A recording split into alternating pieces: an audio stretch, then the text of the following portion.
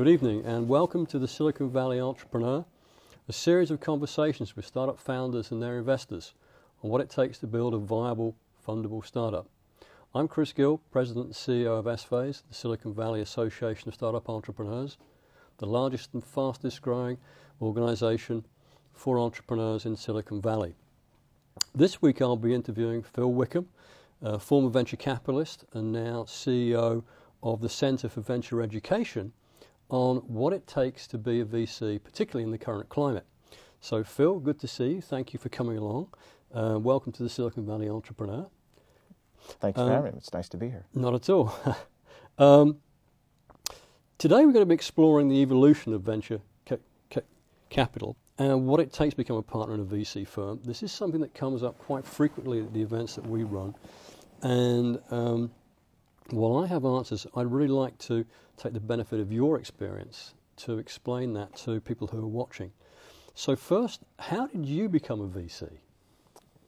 Well, my path began with my days as an entrepreneur. I started a company and I was acquired by a larger company, and that was my first exposure to this animal called a venture capitalist. And this was sort of an unusual story. It was 1990 was the time frame, and I was operating in Tokyo, Japan, and I would cross paths with our venture capitalists out of New York who would fly in to see our progress.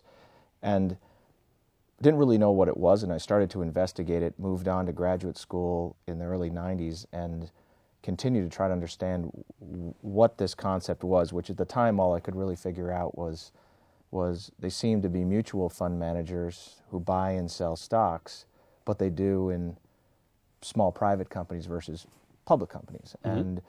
And I had been an entrepreneur and was aspiring to be an entrepreneur and was continuing dialogues with venture capitalists, and then came across something called the Kauffman Fellows Program coming out of graduate school, which was a 2-year postgraduate fellowship that was designed actually to put new blood into the industry. And I applied to that program and fortunately was selected, and that started me on my journey.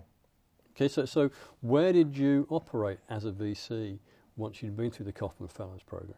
Well, the 2-year program is a practicum, so I spent 2 years on the ground with a venture fund in Boston, and in 1996 timeframe moved west to Silicon Valley and have been here ever since. The bulk of my experience, though, has been leveraging some of my international experience. So the first 5 years I was out here, I worked for a fund that did quite a bit of work in Japan in terms of taking our U.S. companies into Asian markets. So, mm-hmm. But I've been here for 12 years now. Okay, so that was your first exposure to the Kauffman Fellows Program, which is now run under the Center for Venture Education, CVE, the organization that you now head up. So that was your early exposure to it, but I understand you ended up becoming a board member. How did that happen? Well, I was actually in the first class of the Kauffman Fellows Program and had always maintained a very active involvement from about 1994-95 on.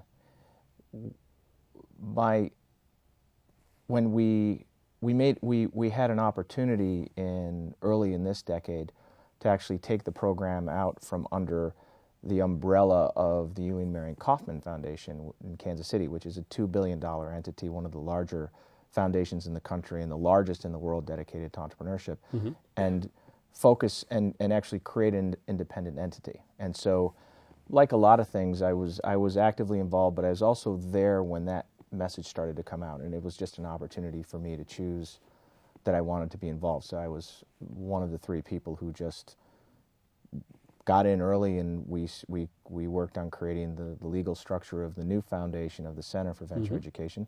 And like a lot of things that are great startups, you know, if you blink, the next thing you know, you're in up to your neck, and so that's how it happened. So can you expand on what this new model of the Center for Venture Education actually does?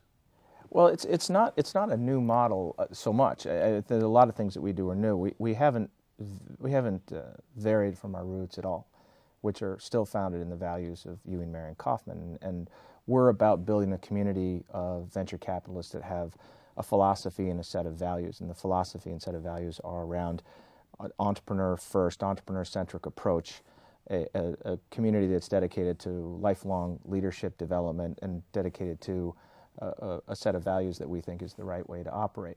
The big change that occurred when we spun out was we went from fairly strict guidelines of what at the time was a foundation that was very domestically focused. And so our program was focused on bringing U.S. citizens together with top U.S. venture funds to create a mentor structure and an educational dynamic that tapped into all the benefits of the wisdom that was resident in these great funds. When we spun out, we just became more flexible. And so we began to, first and foremost, move outside the walls of the United States and begin to reach internationally, because in the time frame that we were legally created in 2003, the international scene in innovation and young companies was just really starting to catch fire. And so we started that process. We were able to bring in non-U.S. citizens. We were able to look at new models, looking at the evolution of corporate venture and tapping into some of the leading corporations and their venture operations, some innovative approaches to technology transfer through universities and lab-based funds and so forth. So it allowed us to spread our wings, so to speak. And today we have 140 funds, 25 of which are corporations in 18 countries and 5 continents, practicing venture in just about every conceivable model you can think of, from early stage in Vietnam to infrastructure in Ghana, in West Africa, to early stage in Stockholm, Sweden, to quite a bit of what you would expect to see of the traditional venture capital on Sand Hill Road here in the Valley. And talking about Sand Hill Road here in the Valley, this is what many people view as the cradle of venture capital, going back to maybe the sort of late 50s, early 60s, when it started with a few people who were angels, individual angels, coming out of some of the companies that started then. Big question: what do you see that's happened in venture capital over the past 20 years? So from the 80s, say, when it went through a boom time in the 90s, up to now, and then what do you see happening now? It's a big question. So really big question. Take time. So I think what's happened in my exposure to the industry is roughly the last 15 years or so. But let me take a crack at it. I think what's happened. I think the most important, one obvious development is the globalization of the supply side and the demand side of innovation. What I mean by that is companies used to be built in the United States with American resources. They sold product to American companies, and they exited, either sold to large American companies or went public on American markets. Companies can start everywhere, anywhere, and they can go anywhere for their resources, their supply side, whether it's people, technology, capital, and they can go anywhere very quickly for markets and sales and channels. And so that's one obvious change, and that's been an evolution. I think the one that doesn't get talked about as much is the change in the dynamic between the venture capitalist and the entrepreneur, driven primarily by the rapid sophistication of the entrepreneur. The metaphor I often use is IBM and data processing going from the 60s to what it is in the 90s, in that there was an information monopoly that IBM had that was not unlike the information monopoly that venture capitalists had. You'd walk into an organization and say, you have data processing needs, this is what you do, and the customer would nod their head and they'd pay the bill and off they went, because they didn't really have an alternative and they didn't really know how data processing worked. And I think venture capitalists used to have the same sway over entrepreneurs. As entrepreneurs had no options, they didn't understand the process. They felt themselves lucky to get venture capital 20, 30 years ago. Yes, definitely. Because there was no other way to get it. And I think as they've worked through the process and see how the capital formation process works and how hard it is to build these companies, the right thing has sort of come out of the mix, which is that the capital, the cash, is probably the lowest value commodity in the mix of creating a great company. And the gem, the rare gem, is the entrepreneur, the leader, and the team that he or she can build that can create the company. So that power shift has been very substantial, where today the great entrepreneurs know that their they're in control, and the venture capitalists are an important yet subordinate service provider to those entrepreneurs, and that's been an adjustment that venture capitalists have had to make. And you see that one of the obvious hallmarks of that is how venture capital as firms and individuals have become fascinated with the concept of branding and positioning, because it's no longer enough to put a shingle up with a checkbook and expect the best things to come to you. You have to work to win a spot on the balance sheet, so to speak, of the best companies. Interesting, very interesting. Okay, so given that as a backdrop, what's happening to the venture capital industry now? I mean, we're already seeing in the paper stories of Harvard was trying to sell some of its VC portfolio. They have lost $8 billion from their investments. Right. And they have been one of the biggest limited partners into venture funds. So what is now the current situation in the venture world? Well, it's not the happiest time in venture in the last few years. It's probably not as bad from a morale standpoint as it was during the implosion of the bubble, of the internet bubble earlier in this decade. There are a lot of stories out there. With regards to what's happening. You speak to Harvard as a limited partner, which is the entity that funds venture capitalists, that enable them to fund entrepreneurs. So in that food chain, they're at the highest point. And what I would say characterizes all of the discussions, and I'll talk at a very high level, and everything that's going on is it's completely bifurcated. It's extreme on both ends. So every time you hear a piece of bad news, it's typically pretty bad. People are depressed. There's some sort of disaster going on. Mm-hmm. But it's not uncommon to turn around then and get a piece of good news. So Harvard's selling its position and it's lost money. On the other hand, I'm aware of the fact that it's just doubled down on another fund in October that it just closed on when it was well understood that things weren't that great. There are foundations and endowments that have been hit very badly and seem to be leaving the industry in droves. That remains to be seen. We're all talking about the denominator effect and how that's really, really hurt the overall position of these foundations. We have no idea what that means. If the markets do recover, then that could change their behavior. But we do see a lot of discussion of long-term players leaving the market. But the flip side of that is there are a number of players in the queue that haven't been in for a long time or have never been in that are looking to come in.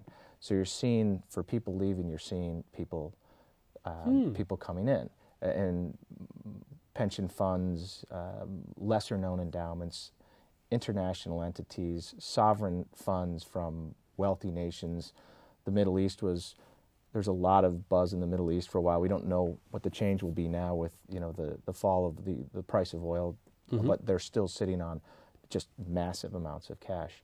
And I think the same dynamic seems to bubble down to the company level and the individual level. If a company is well positioned, if it's got a strong balance sheet, if it's been running lean and mean, which a lot of these, one of the side benefits, sort of unintended benefits of this tough exit environment is it's kept companies running very lean. There's been very little waste. So companies that are in a good position are really just moving forward as if almost nothing happened. Their antennae are up a little higher. They're cautious about cash. But in some ways, it's a great situation for them because they're often competing against companies that may not have been as well managed or aren't as well capitalized. Those companies are going away. So the message for a lot of these entrepreneurs from their investors is this is the time to charge forward and treat it as a market share grab opportunity, which is a traditional opportunity that you see in these kinds of downturns. And you see it at the human individual level. You see people that if they seem to be doing poorly, they're in pretty bad shape. And if they're in good shape, they tend to be pretty excited about what's going on. But I think we're in unprecedented times as far as what this meltdown means. I don't think we really understand the scope of the impact of particularly the derivative market and how long that went and how big that got. It's going to be an interesting few months to see how the statistics of that sort out and how the new administration, the Obama administration, responds and influences direction when they come in January 20th. Of course, yes, that's going to be something that could change things. So right now, from a variety of sources, we have the message that while money is still available for A-round fundings, companies that are already funded need to conserve their cash. It's going to be a year, maybe 2 years before they'll be able to get a next round. And even if they can get the next round, it'll be at a much lower valuation than they would have expected previously. So with that as a backdrop, and also again with your insights that venture capitalists have gone from being somewhat secretive, perhaps viewed as the kingmakers in the early days, to now being much more open service providers to the entrepreneur, and the entrepreneur is in a much better standing. How do you see the industry evolving in both the near term and the longer term? So it's interesting. The entrepreneur is in a stronger position if that entrepreneur is accomplished. And so I think we've seen a feast or famine dynamic develop for entrepreneurs and very little middle class. So if you're in a position of strength, then your situation is good. I think you'll see very little impact on how competitive it's going to get for dollars out there. The very best entrepreneurs will command, they'll be able to gain investments from the best people, and they'll be able to command a price that will generally be positive. Obviously there'll be some effect. How does it affect things going forward? I mean, I think we're at a crossroads. We've been at a crossroads for a while, trying to figure out what this industry means. And I think one of the obvious impacts is a lot of entrepreneurs are questioning whether venture capital is the no-brainer form of capital that they should have. We've heard discussions of, there's obviously a trend in corporations going for smaller acquisitions. Venture capitalists are not built for small exits. They're built to come in and fund aggressively and grow companies to a large size and sell them for a large amount of money. When that happens, it's a beautiful thing. When a company builds a niche product and can create some value and sell at a small level, what small in our minds would be a $20, $30, $50 million exit versus a $200 or $300, $400 million exit, that's a very nice thing for an entrepreneur if they can do it on a very small amount of cash. When you have a situation of a lot of venture money and a small exit, that's not a pleasant thing. Right. So I think what's happened is you've seen entrepreneurs, as their sophistication grows, saying, what are the options out there for what a venture capitalist brings to me, which is resources, funding resources, as well as guidance, coaching, access to supply side and demand side resources, the sort of things that a syndicate of venture capitalists would bring. That's created a very interesting competitive dynamic, and we see some of this here in the Valley, but you get outside the Valley, you see even more of it, which is family offices, high net worth individuals who have large pools of money, hiring venture capitalists away to come in and do venture work, or perhaps a vertical niche of media, and doing everything from early stage to growth stage to public companies in digital media or software or life sciences, whatever it may be. We're seeing corporations getting increasingly clever, increasingly committed to the space, and doing some interesting things. Angel networks of high net worth individuals who don't have a tremendous amount of money, but together in teams of 5 or 10 may be able to put enough together, a couple $1 million to get a Web 2.0 company off the ground into a reasonable exit. And so I think that there's this emerging, nature does abhor a vacuum, and when the venture capitalists move out or move up into higher segments, somebody will come in with capital, because the entrepreneurs just keep coming, which is great. They're coming, I think, faster and more furious than ever. So you just see, I think we'll see an increasing fragmentation in the venture market, people moving away from traditional labels, getting into more niche spaces around the 3 dimensions of venture, which are stage, sector, and geography. Interesting.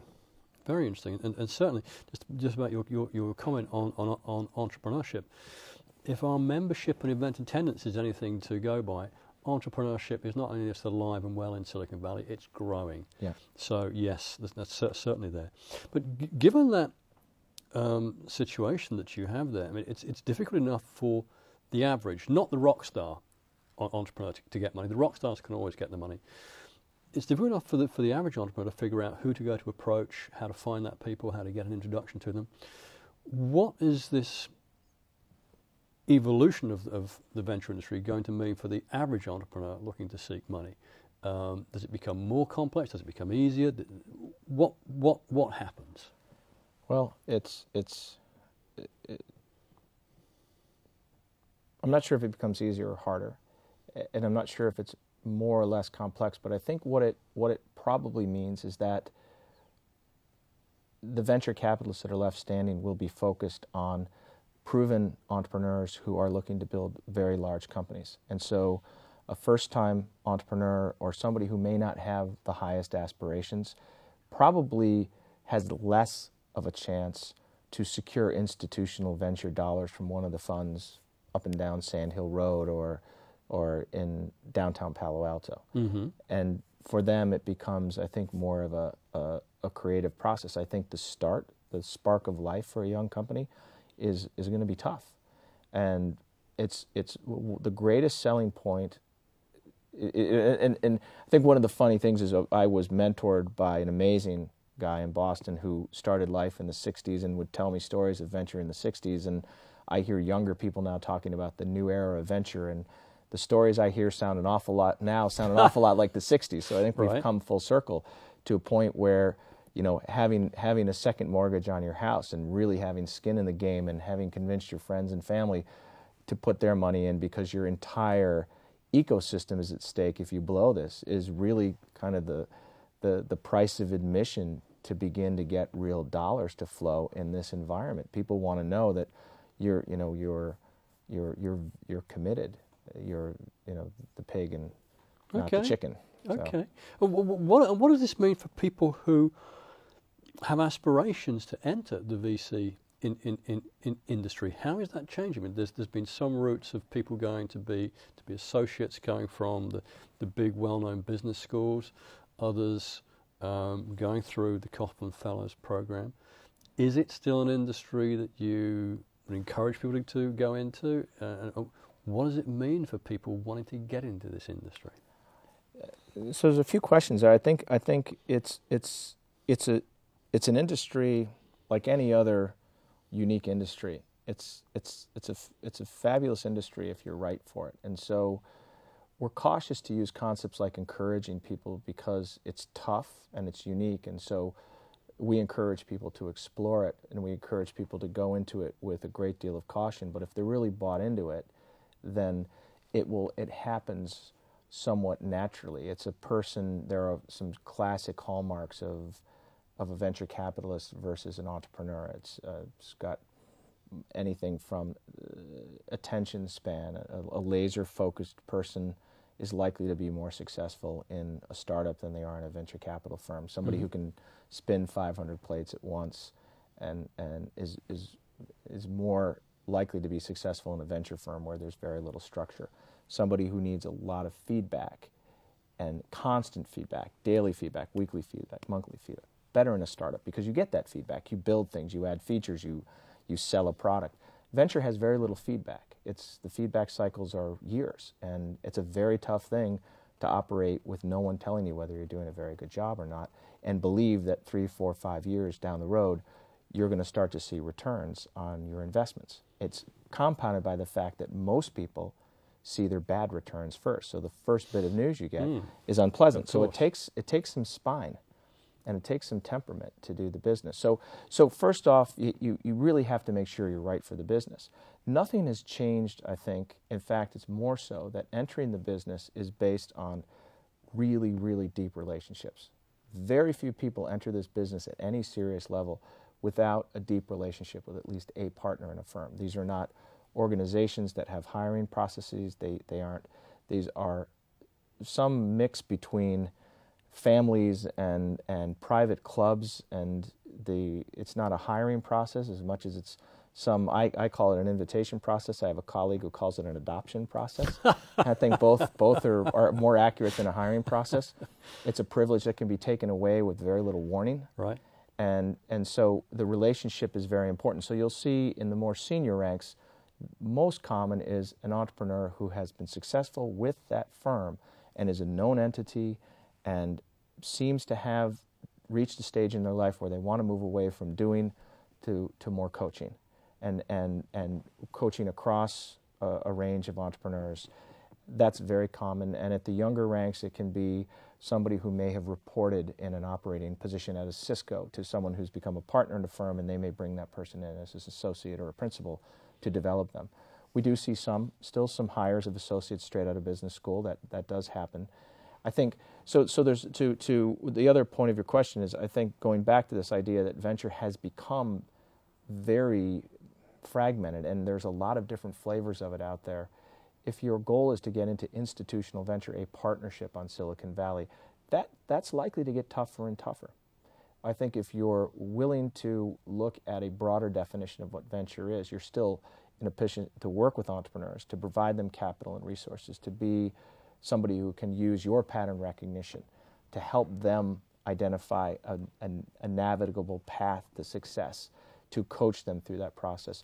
There's a much, much broader array of opportunities out there, and you just have to, I think it's an entrepreneurial business in and of itself. So we see things every day of people coming in with new positions where a lot of times they've invented them in the negotiation process with an organization. So that's pretty exciting. Okay. Unfortunately, we've run out of time. I have many more questions I'd like to ask you, but we have run out of time. Phil, thank you very much for coming along. I do appreciate it.